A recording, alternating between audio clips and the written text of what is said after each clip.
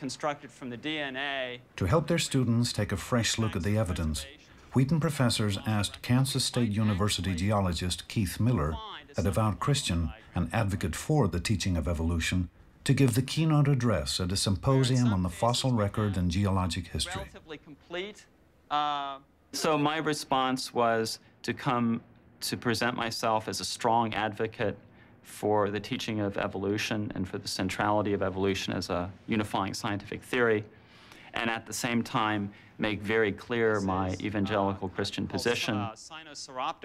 Many evangelical Christians like myself, and historically, again, since the time of Darwin, have seen no necessary conflict between the two. What does the fossil record tell us? Are there transitional forms preserved in the fossil record? And my answer is a resounding yes, lots of them. But first we have to know what is a transitional form. And I'll go back to Darwin's definition of a transitional form.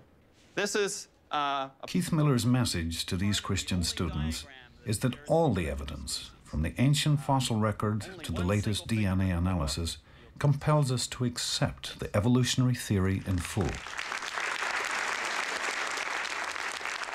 But for some Wheaton students, the implications of our descent from a common ancestor are still troubling.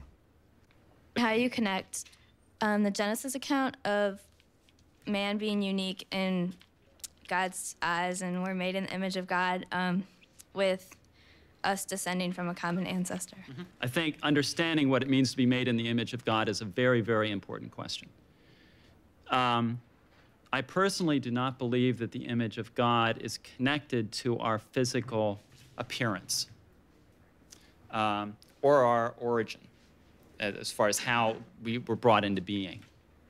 This is kind of a weird question, but do you think he just picked an organism and like said, okay, I'm gonna put my soul in him?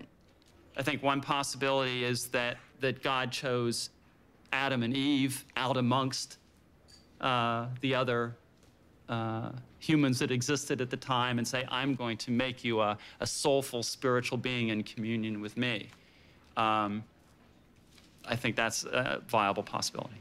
Thanks.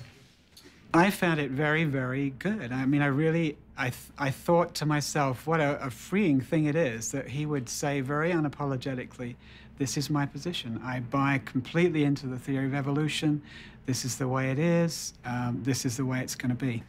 Just from what I heard from Dr. Miller, I talked it over with my roommate afterwards, and what was refreshing, she and I think a lot alike, so this wasn't terribly surprising, but for us it was incredibly refreshing to have someone come and blatantly say, I am an evangelical Christian and I believe in evolution, and to not blink. That was very exciting for both of us, because I feel that sometimes the professors here may believe that, but they can't openly come out and say, this is what I feel, because it's like coming out of the closet almost in our interpretation, because you don't want to do that, because then someone may label you a liberal, you know, God forbid.